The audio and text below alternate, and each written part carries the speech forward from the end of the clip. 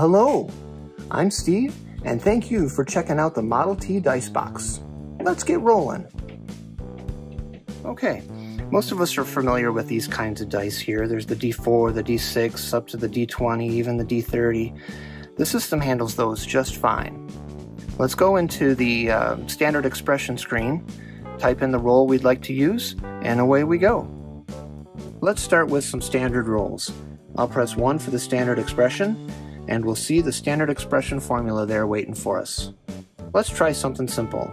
A 2d8. Let's add 2d8. Press enter, and it rolls those dice for us. If we want to roll that same one again, I can press R or enter as the default, and it'll roll that same combination again. There's an 8 and a 6. That's nice. Now, if I want to try a different roll, all I have to do is press O for options, back to the formula. Let's go with 3d20 minus 4. A little more complicated of a roll there, but it handles it like a champ. An 8, a 14, a 7 minus the 4 is 25. And then to go back to the menu, we just press M. Okay, so if you're playing Traveler, we've got you covered there too. A Traveler includes the notion of a D66, but they don't mean a single 66-sided dice. They mean two 6-sided dice, where the first roll is the tens digit, and the second roll is the ones digit. So let's see how the system handles a Traveler roll. Okay, for a Traveler roll, which is a D66, I'm going to go into the standard expression. I'll at the expression bar here, I will type a, let's see, a 3D66. And it'll ask me, are you rolling a Traveler? I can either press yes or enter. I'll press yes. And there's a 1 and a 5 is the first combination. 1 and a 1 is the second combination. And a 6 and a 2 is the third combination. And then there it shows that it knows what it's doing. That's my roll for a Traveler. Now in the continuum mechanic, they have a notion of the one big score. The one big score is a multiplication effect where you roll 4d100 and multiply the results together rather than add them. So you could simply do a 4d100 in the standard expression screen, or a 4 times d100, and it'll help you out. And I thought just for the kicks, let's just go ahead and add the multiplication factor for all standard expressions. So whether you're playing Continuum or any other game where you feel like multiplying the dice results together, have fun with that. Let's take a look. For a Continuum roll of the one big score, simply go into the standard expression, type my 4d100, and it'll ask, is this your one big score? I'll say yes, and here comes the results. I got a 96, a 25, an 87, and a 10. And there's my results for the one big score.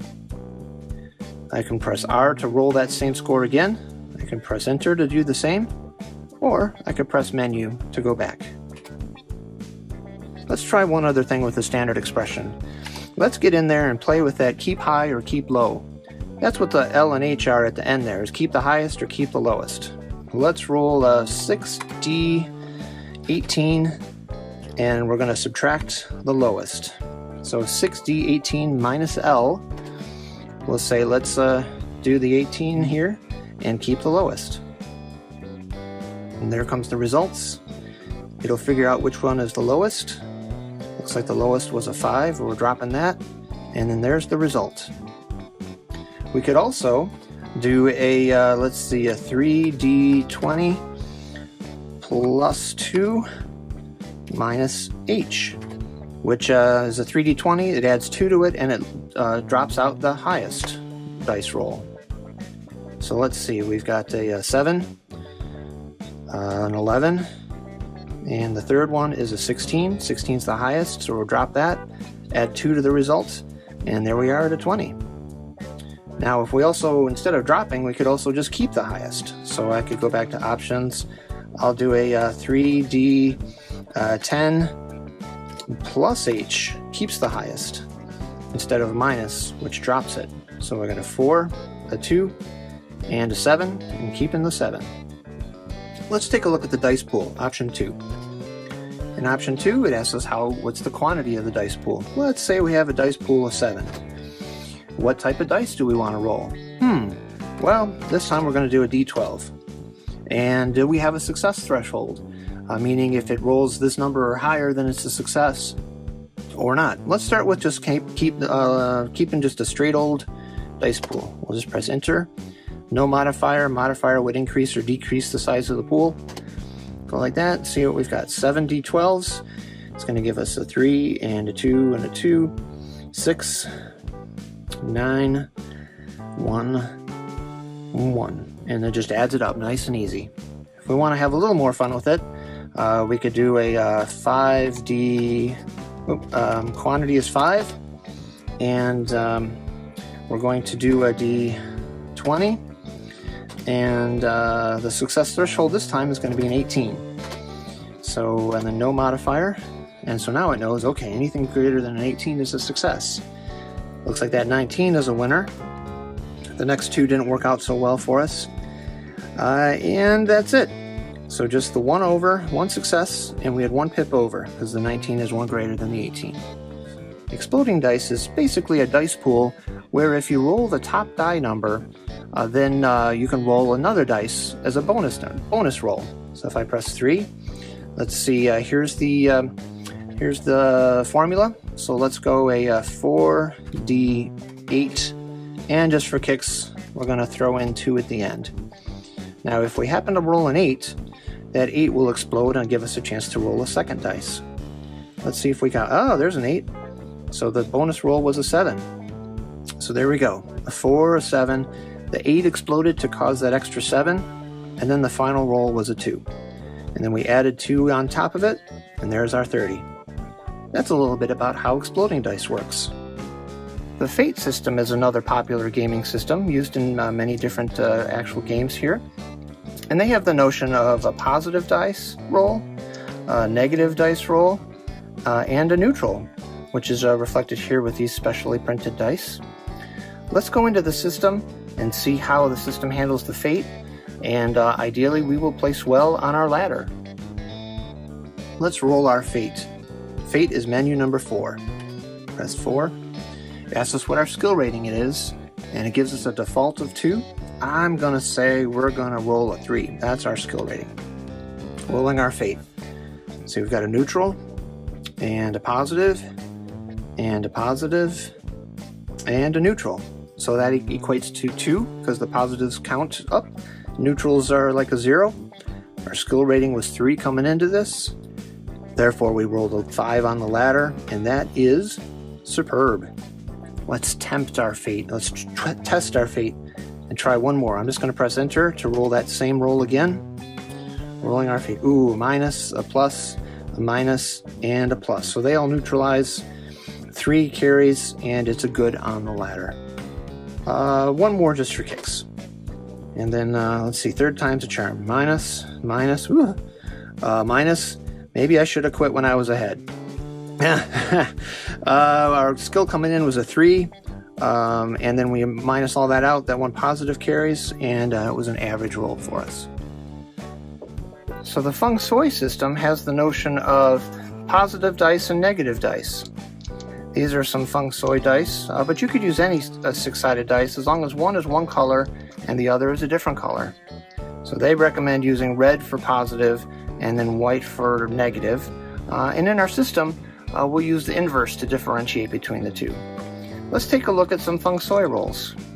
Okay, let's roll the Feng Shui system, which is number 5. Press that. Is this an open roll or a closed roll? The open roll can explode, whereas the closed roll is just straight down the middle. Let's do an open one, which is the default. Open roll, our action value defaults to 5. Let's say we're going to come in a little under. We're going to do a 4 action value coming into this. Now let's see. So there's the positive and the negative coming up here. Our positive number is a 6 minus the 3. Now that 6 exploded there. You see how it adds another 5 on top. Because this was an open roll, 6 being the top dice, the top die number, we got to explode that, so we added a 5 to it. The swerve therefore is an 8. Add our action value of 4 to it, and our result was 12. Let's try this one more time. We'll do the same thing. I'll simply press enter or R for roll. to roll it one more time. Let's see what we got. A 5 minus a 2, therefore our swerve is a 3. Add the 4 to it, and our action result is a 7. So that's a little bit about the Feng Shui system. Now, the clockwork version of Space 1889 uses what's called the ubiquity system. Now, you can get specialized dice for it if you'd like. These are some ubiquity dice. But the general idea here is to roll even numbers. So you could use any die with an even number of sides. And your goal is to roll even numbers, which count as successes. And you set aside the odd ones. So, let's see how ubiquity works in Dicebox. Okay, in the ubiquity system, we're looking for evens and odds. We want the evens. Starts with the dice pool. Let's say our pool is 6. Defaults to D10. That's what ubiquity usually uses, but as we've seen, you can roll any kind of dice you'd like, as long as it's even. Notice the even at the front there. Let's do, just for fun, D24. You notice you don't actually have to put the D in front. It'll still figure it out. So 6 of D24. There's a 6 that's even. Let's see what else we're going to get here. There's a 16. And that's it. So 2 successes. If we want to try a different combination here, just for fun, I'll press O for options. Our dice pool quantity this time is going to be a little bit smaller. We'll go 4. The even dice type, let's have some fun and just go with D4. And a 4 of D4. Here we go. Got a 1 and 4. That's nice. It's highlighted there to show that it's a success for us there. A couple of 4s, a couple of 1s. Nice symmetrical results. And it's 2 successes. Now, one roll engine, the OR engine here, is used in Rain and Wild Talents and some other cool titles. It's a dice pool mechanic that goes on runs of the same number. So it has a notion of a width and a height. So the more you roll of the same die type, the same die result is the width, and the die itself is the height. Now, in the one roll engine, you can choose which dice pool you want. If I hit M for more, Hollow Point is a specific version of that that's based on the D6 D6 dice. So let's give that one a try. I'm going to choose B for Hollow Point. Dice pool quantity, let's go with 8 and see what we get out of our D6s here. Notice that's a default. So we're looking for pairs or more. There's a pair of 2s already. So we know we've at least got 1 pair to play with. A pair of 3s, a pair of 4s, another 4, 3 4s, and another 2. All right, so we have 3 2s, 2 3s, and 3 4s. Now the player gets to choose which of those is most advantageous to them, which is kind of neat. It takes out the notion of an initiative system, and you can play a little bit more strategically based on what you want to do with these results.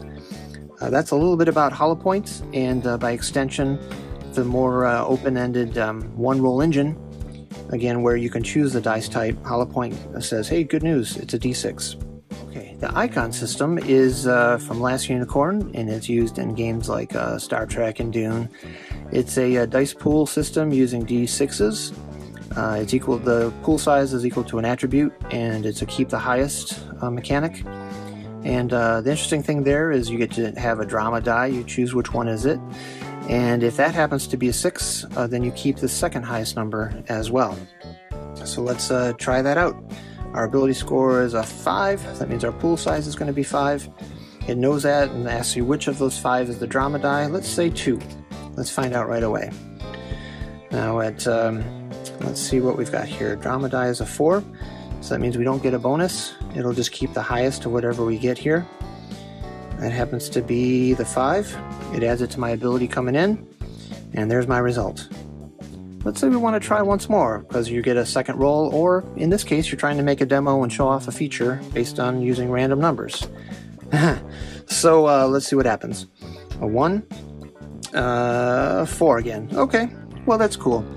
You see how the results come through. Looks like the 5 is our highest so far, and there it is. That's pretty great. One more time just for kicks, and then we'll call it quits with the icon system. 6 in the wrong spot there. We keep a 5 this time. is our drama die, and then we're going to keep the 6. So you get the idea. And I wish you the very best of luck on your trekking and doing adventures there. Get that spice and have a good drama die. Adventure game engine, or the age system there, is used in some popular titles. There's The Expanse and Mutants and Masterminds. This is the time travel expansion pack for it there, for Mutants and Masterminds. It goes like this. When hit A, it asks you, is this an ability test or a standard roll? There's several predefined standard rolls that you could choose from. If I was to hit S, let's do an ability test. Those are a bit more fun. My ability score is going to be an 8. And this is a 3d6 system, so it's going to roll 3d6 for you. I don't have a focus bonus this time. You might, depending on your situation. I'll say no. You get to choose a drama die. The drama die can bring on some cool results for you. You get to choose. If you had physical dice, you'd say, I want to use this one as the drama die and the other 2 are not. Here you get to specify, and we will go, let's keep the drama to the end. I'll choose the 3rd die. So I'm rolling my 3d6 here, a 3, and a 5, and a 3. So what happened here is the 3 is highlighted since it's the drama die. It adds, it adds those together, plus my ability is 19. The stunt points come about because of the pair. So the pair there is of 3s. What you do is you get the whatever the pairing is, even if it's die 1 and 2 or the pair, you get the drama die is the number of stunt points. So that 3 there is because of the drama die. I'll do one more roll just to see what happens here. Another 3d6 against the same targets and all that good stuff. And looks like, yep, a pair of 5s this time. 5 and a 1 and a 5 gives me 5 stunt points. Let's try one more. And then we'll say the age is come of age here. I should save that joke for the end, but hopefully that'll work out for you. All right, this time another pair of 3s with a 2 up front. Well, that about wraps it up. So thank you again for checking this out, and good luck with your rolls. Take care.